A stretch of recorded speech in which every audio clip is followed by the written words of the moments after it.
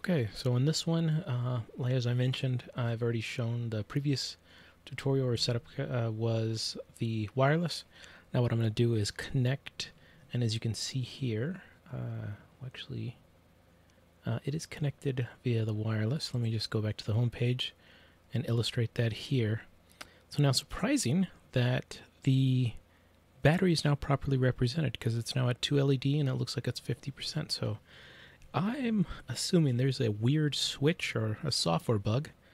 I know, being a software guy, that's my first, the first thing I'm starting to accuse, that the 2575 conditional check is not done appropriately. But let's not go down that rabbit hole. So here I'm connected to the internet via the HooToo. If I go to the HooToo.com main website, and I can go there. So now let me go back to settings, network settings, internet. Currently it's connected via the wireless access, and it shows here I'm connected via Skylab. So what I'm going to do is, because Skylab also has a wired connection, let me go ahead and connect that up to the HooToo Titan, and let's see what happens here. So the LED is blinking from green to blue, and it looks like it stayed on green. So let me refresh this page, since I didn't actually see it do anything. Get refreshed on itself. Now let me force a refresh. So now I have, okay, so if you plug in the wired Ethernet, it immediately defaults to that. So it then becomes the default, and it will request the dynamic IP address. So this is going to be a DHCP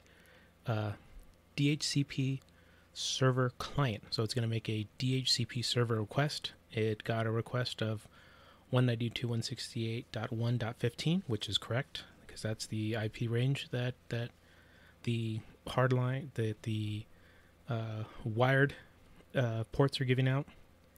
And this is the address of the gateway, which is the actual port address. And everything else is pretty much okay. The static IP I won't go over, and the PPOE I won't go over as well. Those are very, very specific use cases, and I don't think that 90% of what people will be using will fall into that. However, if you wanted to, let me see if this will let me change it. I don't think so. Nope. Okay. What I was going to do is go back to... I don't have them here. Let me just add them. So 208.67.222.222 and 208.67.220.220. So this is the two IP addresses for the primary DNS and secondary DNS of OpenDNS, right? So that way, as I mentioned in the previous video about setting the DNS, but if you want to, you can go ahead and watch that.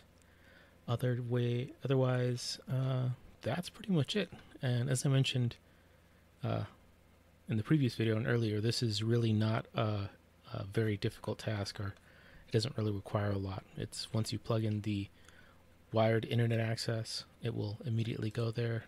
I can try refreshing here, and yeah, it seems to work. Let me click on support, or let's click on contact. That should take me. So still working over the wired. So that's pretty much it for this one. All right, you guys have a good one. Thanks for watching.